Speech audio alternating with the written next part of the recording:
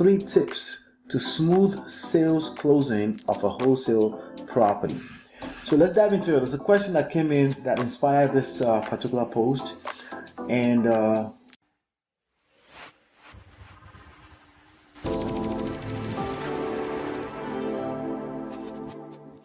hey my friend, this is Ola coming to you live from myEmpirePRO studios. I'm the author of Smart Real Estate Wholesaling and the creator of myEmpirePRO.com. On this episode, we're talking about 3 tips to smooth sales closing of a wholesale property.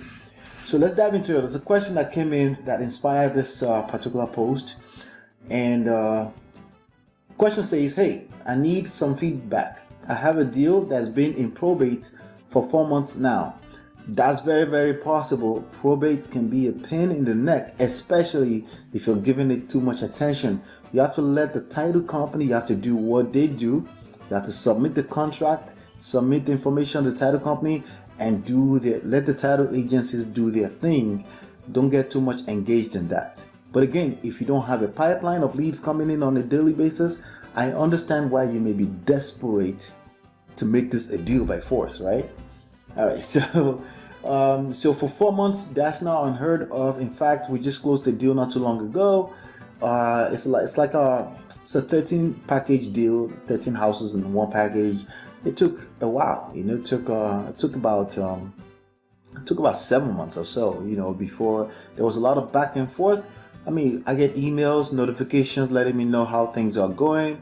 Once in a while, if I don't hear from them, I send a quick email and say, any updates, But basically, I was too busy building my pipeline, doing other deals, and I have very little time to worry about the deal over and over again.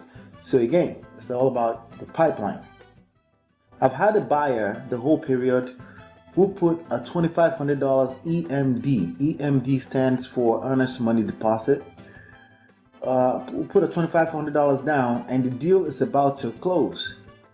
All right, so just keep in mind, this question says the deal is about to close. They put a $2,500 down, and the deal is about to close. The buyer ghosted me for the last 2 weeks. Okay. Finally, I got in touch with him, and he says he doesn't think it's going to go forward because of COVID-19, the pandemic.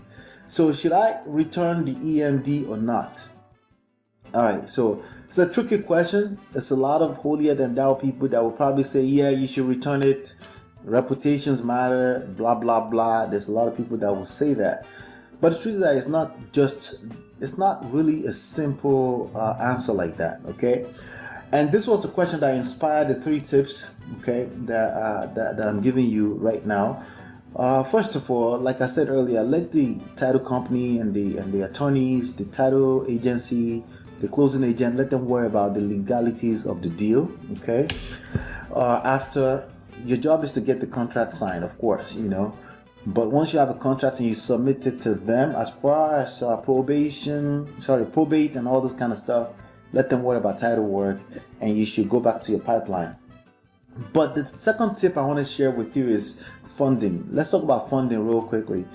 If someone is using hard money lending, that some kind of financing to finance the deal, then you absolutely must request for a lot more than the proof of funds at some point in the transaction, okay? Yeah, to get them to see the property, they have to show you a proof of funds, some kind of pre-approval or something like that shows that there's funds, right?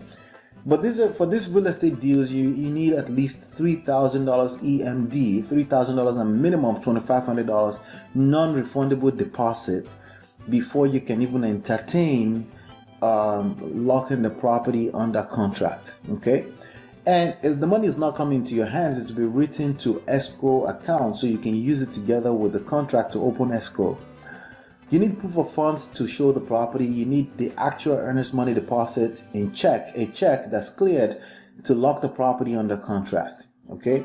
Now, with that being said, as the deal is going on, as the title work is being done, at least somewhere like around 5 days to a week before the deal closes, you want to make sure that you get some kind of commitment in writing from the financing company. So it could be a hard money lender or any kind of company that's financing. You need to have some kind of a commitment from them. that will give you a clear to close. That will say, okay, we're clear to close, we're ready, we're committed to giving this person this amount of money.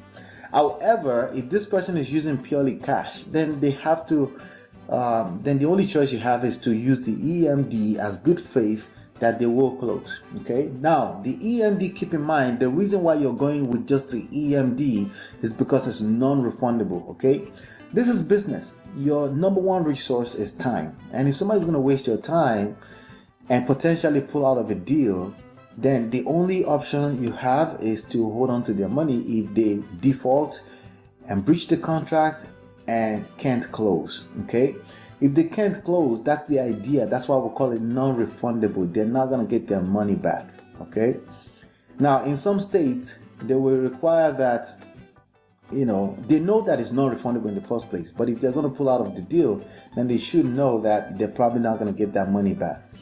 And you may say, but it's pandemic and all the stuff that's going on, there's a bigger issue in the world.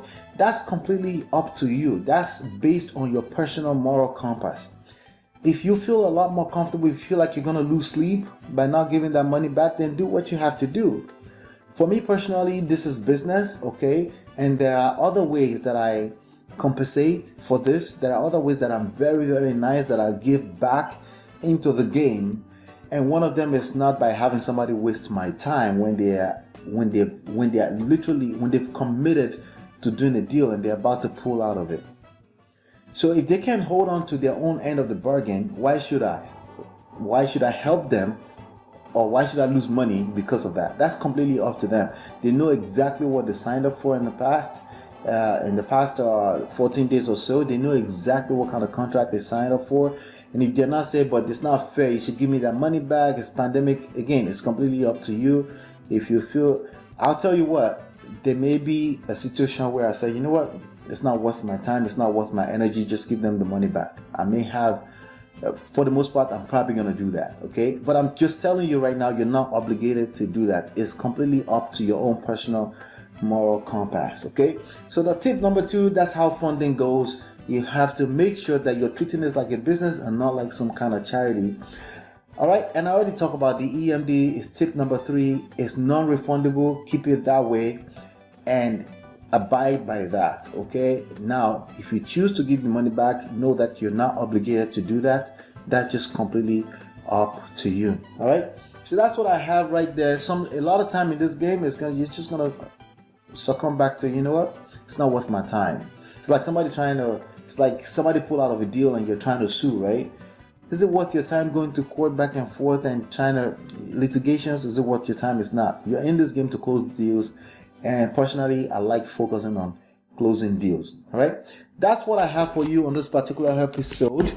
If you haven't, make sure you go to smartrealestatewholesaling.com and download this book for free. And if you go there right now, I'll give you my second book, Real Estate Money Secrets, in addition as a bonus as well. Hopefully you've been enlightened and educated. If you want the full-blown article on the 3 tips, there's a link below that goes to the blog, and you can go read it, you can download, you can print it out, you can keep it for your records. I'll see you on the next one. Peace.